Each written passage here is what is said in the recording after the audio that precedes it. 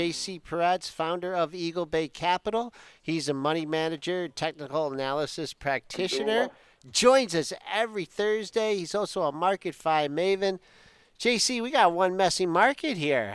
How you interpreting this trading action as of late? I mean, it's, same thing I've been telling you guys over the last few weeks. Prices are still below overhead supply. There's no reason to be long the major averages. Going into this resistance, you either want to wait for it to clear or, wait for some consolidation well below current levels. But, while we're in no man's land, it's a chop fest. So, it shouldn't be surprising that, we're getting, this whippy action. Rallied yesterday morning, got killed, came back at the end. Futures got killed this morning, came back. I mean, this is your standard, choppy sort of market environment. So, we're fortunate to be out of it. I got to ask you about, I know you have followed the bonds for a long time, and just looking at the 30-year, I mean, I see it's bouncing back today, but someone seems absolutely convinced that, there's something's going on in interest rates here. I mean, maybe it's just a crowded bond trade here. TLT is falling off a map. The 30-year bond at the Board of Trade has recovered. It's just falling off a map. Preferred stocks got killed over the last couple days. I mean, what are these people seeing about interest rates that we're not? I think it was clear. I told you guys Treasury bonds were short in mid-March. We got very aggressively short. It was a very clean trade. I mean, when you look at TLT, the reason that we had a target in TLT of about 132 and change was because those were the 2012 highs. So those were our TLT targets. So if you recall, in January, we hit those targets, and I said, that's it, no mas. And, we got out of the bond long trade, and TLTs continued. They went up another, 4 or 5 points, and then they got killed, right? So on the March rally, the early March rally, when prices, kind of had that bounce, they got right back up to those 2012 highs, which was that 132.5. And, I told you guys that was the short. That kickback to the real resistance. You have bearish momentum divergences. I thought it was a great short. And, rarely does the market give us such clean levels. But the 10-year at 184, like I told you guys, that was the level. As long as interest rates stayed above 184, which were not only the October lows, but where rates really started getting going in February when they got back above that level, that's the level that held throughout late March, early April. So I said, as long as we're above that, bonds are short. And, sure enough, bonds have gotten slaughtered, so I think it's great. But my upside target on yields was 2.2%, and that was hit yesterday. So at this point, what do we do with bonds? I have no idea. So we're out of that trade. I don't really know what happens there. Nice call and nice trade on those bonds there, JC. I did notice a tweet that you had the other day, because we've actually on the show the last few days, not sure if you've been listening, but we've been talking about money coming out of crowded trades. It kind of started with Apple, and the Apple had a pretty decent report, but it was overextended and obviously crowded, and money came out of that after that report. And we saw it also on Disney the other day, and I noticed that you were actually talking about contemplating a short on Disney. I'm wondering if you did get short Disney, and if you did, why looking at Disney at the short side? Yeah, we're not contemplating anything. We're short Disney very aggressively. Nice. We're short. It's very simple.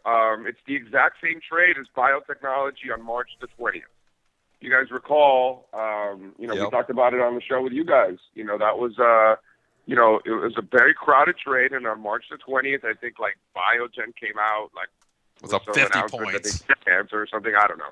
But they gapped up higher, and then it was a Friday. I'll never forget it. It was a Friday. They gapped up higher, XBI, and then it got crushed throughout the entire day, right? So we had upside targets in XBI, and on that day, it exceeded those targets and then melted all day. So beautiful entry point, and obviously, we know what happened after that. In terms of Disney, it's the exact same thing. So they came out yesterday with, their earnings or whatever. Not yesterday, the day before yesterday. Yep. Tuesday. They came out with their earnings or whatever. Supposedly they were great. The media goes crazy, or everybody loves Mickey Mouse and Disney, so it's great headlines and everything like that. And it melted all day. So, and not only that, so it's same thing as the biotech short because it hit our target. So if you take the 261.8% Fibonacci extension from the September to October decline, the 261.8% extension is 111.70. So we exceeded that on the open and then melted all day to close back below it. So, and momentum put in a bearish divergence. So there's your entry right there. We were fortunate because yesterday Disney got the pop. Disney, hit pretty bad. I mean, it's not biotech. You're not going to get the beta that you're going to get in a biotech. You're not going to get back-to-back 6% down days or whatever it is in Disney. Disney's like arguably like the most boring stock ever. So, it's a much lower beta name. Doesn't mean that we can't make money in it on the short side, but the risk reward is very well defined. If we get back above that extension at 111.70, there's no reason to be short. But as long as we're below that, we could be very, very aggressively short, and we are. I think it's under 100, and that's what we'll be covering. JC, where is your target on this one? Under 100. Under 100. Okay, so you're going to hold on. Under 100. So we'll be covering around 99 100 we'll be covering. Great setup there too. Also, I'm talking about crowded trades, and I'm wondering if this Alibaba trade wasn't a little bit crowded on the downside. Well, not even crowded, but everybody just hating on the stock. It had that breakdown through key support there 2 days ago at $80, but kind of reversed on the day there, and then just hung out yesterday ahead of the report. And now it comes out with an okay earnings report, but I think everybody hated it on the street. And it seems like the street has just been wrong lately. So at least from sentiment perspective, it seems like when the hate is on for something and it comes out with an okay report, here you are, it's popping $8 on its earnings report here. Is this another one that, maybe was just too crowded and everybody hated it for too long? Yeah, I gave this a shot. When we broke below the October lows and got back above it, we gave it a shot on the long side. We wound up getting stopped out. It didn't work out for us. But I got to tell you, the fact that, I love when markets gap up above all resistance, right? Yeah. So in this case, you got a ton of resistance over the last few months, just under 88. And based on the bid and the ask, it looks like we're going to gap above that. I love that setup to me because it basically, takes care of all the hard work that it's going to be that it would have to do under normal circumstances, throughout the normal trading session. It does that in one shot, and a lot of times when you see that, it's almost like a gap and go. So you'll gap above it, and it'll just go.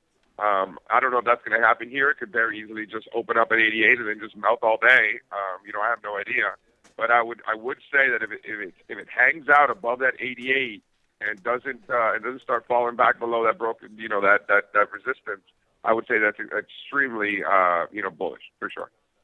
Okay, out of the chat here, I think we've talked about. I'm not in it though. I don't know yet. In the chat room, I think we've talked about Palladium with you, and there's a stock related to Palladium, SWC. Can't say I'm too familiar with that one. Do you have your charts up in front of you, JC? Had a nice pop yesterday. It's Stillwater Mining Company common stock, and we'll talk about Palladium, and then we'll talk about the gold market as well. Yeah, I think it's a no touch. Both Palladium and Stillwater. It was a nice move yesterday, but it's running into a downward sloping 200-day moving average. So this is tough, man. I wouldn't touch this thing. No way. This is probably dead money at best for a while. Until prices get above that 200-day and that 200-day start to slope up, but. With prices below a downward sloping 200-day, momentum in a bearish range, no thanks. What about oil, JC? And we know you were bullish here. We give you some props there because you were all over it when it started to rally there in the mid-40s and the lower 50s. Now that we're trading way up here at $61, what are you saying on oil? Has it gone too far now, and is it ready to pause? What are you doing on oil? We got in this, as you guys know, in March when we got back above the January lows, around 47, 48. I mean, that was the entry. If you missed this whole run, that was such a clean entry from a risk reward standpoint anyway. I still think it's got legs. I think we could probably see $70, for more aggressive short-term traders. There's a very clean uptrend from those March lows when we originally got in. If we break that uptrend line, which is also resistance from February and was resistance again last month, call it, 58, 70, 59-ish, 58 and a half. We break those levels, then I would start to get much more defensive and not be in it. We're not in it right now, full disclosure. We took our profits and, we were in the call option. So, we were in pretty aggressively. So we took our profits. I'm not in it, but I still think it's got legs. Moving on here, JC, I think we talked to you after the Twitter debacle here. I know you've been a fan of the social media stocks. Just looking at the social media ETF, SOCL here, getting back in anytime soon? Or I know you had your profit target, exceeded it a little bit. Looking to get back in on the long side. Nah. You got a bearish momentum divergence. Price targets hit. I wouldn't touch this at all. And like I told you guys on the Twitter, I think it's dead money. And sure enough, it not only has it been dead money, it's continued to fall. And you got all these people bottom fishing for no reason at all. There's zero reason to bottom fish in this name. I think it's dead money at best. Any strength, and we're going to see strength, I'm sure. You're going to get a move, into the low 40s or something like that, I'm sure, at some point. I'd say that I think this is now a broken stock. We want nothing to do with this. Zero. And Tesla, I mean, you talk about a messy-looking chart here. This thing had a big run-up into earnings. Decent earnings. They popped it off it, but now it had it come back down. Can you make heads or tails out of this Tesla chart? Yeah, speaking of dead money, there's no reason to be in this. You got prices below a flat 200-day moving average. That's the sheer definition of a lack of trend. I know people are obsessed with it because, as individual traders, for example, we have flaws as humans. And one of those flaws is, the fact that we need to convince ourselves that we understand a given story in order to be in a particular stock. And, Tesla's a very easy story to tell and a very easy story to digest, in terms of the cars and whatnot. So, people are obsessed with it for that reason and others. But, it's dead money. Anybody in this has been, getting chopped around all year. And I think that's well deserved because, prices are with a flat 200-day moving average. And when you see that, that just causes headaches. It just creates headaches. There's no trend. It's not going up. It's not going down. It's just a mess. And when you see these flat 200-period moving averages, you really want to stay away from these. And we're seeing why. So you couldn't pay me enough to be in this. JC, I want to ask you, you've been moving your money around. Now you're short Disney. You've moved out of, obviously, some of the social stocks and stuff. What other trades are you eyeing up, or what other trades have you recently put on? Because you've been making some great calls lately, so we want to pick your brain into the next trade that you've got, or the next trade you're eyeing, or the next trade that you just put on. Oh, thanks, guys. You know what I like? I like wheat futures. I really, really like wheat futures down here for a lot of reasons. We hit some key Fibonacci levels to the downside. You can argue that there's an uptrend line going back to 2007 up here at these levels. The commercial hedgers, you guys know I do a lot of sentiment work. Commercial hedgers, smart money. I mean, these guys are loading the boat on wheat. There's an ETF. It's not very liquid, WEAT, that tracks, wheat futures. I obviously, you in an ETF like that, it's going to be constantly rather than being in the futures. But I think that this is interesting. I think that we can get a decent squeeze. And I got to tell you, man, if wheat futures take out this morning's highs, we could really, really be off to the races. This thing could really squeeze. I don't know if it's necessarily going to happen today. Yesterday had a big move, so I think it's probably best to let things digest a little bit. I'm looking at natural gas. I'm not in it. You got inventories today at 10:30, but I think it looks good. We Oh, look at broke out of that. a downtrend line from the January highs. I thought those January lows were a big level. We're now above it. Can you guys hear me? Okay. Yeah, no, good. I'm just looking at my chops here So, at this. yeah, you guys hear me, boys? Yep, we got you. We got you good here. I'm just looking at these natural gas futures here and seeing, that had the big move up, the consolidation, and then you got 3, 4 highs in the same area here. Looks raring to go there as well. All right, JC, it was great having you on. We love your input on the markets. JC Parets, he's the founder of Eagle Bay Capital, money manager, technical analyst practitioner, always sticking to his same techniques, the 200-day moving average and sentiment, putting them all in there and making some great calls on the market. Thanks, JC. Have a great trading day. We'll be back with you next Thursday. You too. Thanks again for having me, guys. Thanks, JC.